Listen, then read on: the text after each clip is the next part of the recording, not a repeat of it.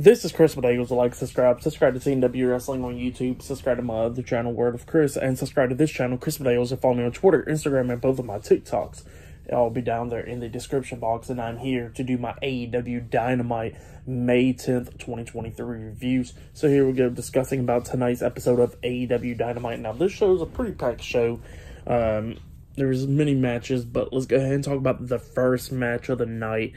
It was the Ring of Honor World Heavyweight Champion Claudio Castagnoli versus one half of the Ring of Honor World Tag Team Champions, Rey Fenix, in a Double Jeopardy match. Now, pretty much what the Double Jeopardy match is, if Rey Fenix wins this match, he will get a shot for the Ring of Honor World Heavyweight Championship up against Claudio. And if Claudio defeats Rey Fenix, he and a partner of his choosing will get a shot for the Ring of Honor World Tag Team Championships. So yeah, that's what the Double Jeopardy match is all about.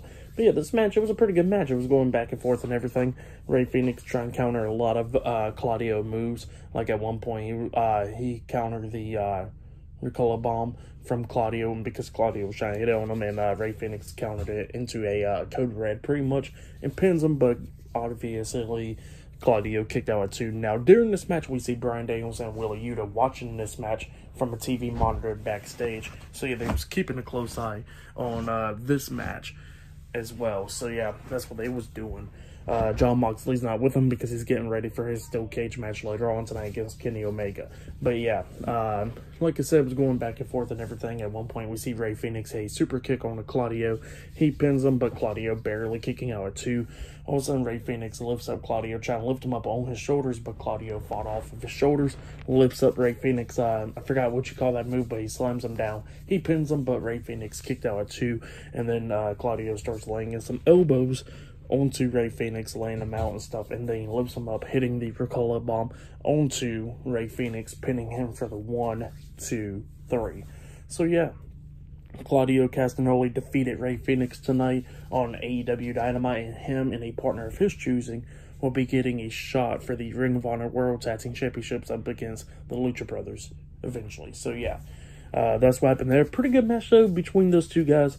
For that match, I'll give it 3.5 stars. That's what I'll give it. It was a pretty good match between Claudio and Rey Fenix. So yeah, that's why I'll give it 3.5 stars. But yeah, after that we see somebody walking backstage, and then the camera goes up to the face, and it was Miro, and Renee Paquette goes up asking Miro, like, why is he there and stuff. Miro don't answer, he just walks into Tony Khan's office. So yeah, we're going to see what Miro got to do right there. And then after that, we see a video package pretty much of MJF talking about the 4 pillars and stuff, talking about Darby Allin, Sammy Guevara, and Jungle Boy and stuff, but then he starts talking about how he's the greatest of all time, been the greatest singles dog collar match, been the greatest Iron Man match, and all that stuff. And he's talking about how he's going to be in the greatest Fatal 4-Way match and walk out as still the AEW World Heavyweight Champion. So yeah, that's what MJF was saying. But yeah, later on tonight, they got many more matches. Jon Moxley versus Kenny Omega in the steel cage. That'll be the main event, and much more. So yeah, I'll see you guys later until the next thing that happens on AEW Dynamite. See you guys later. Until then.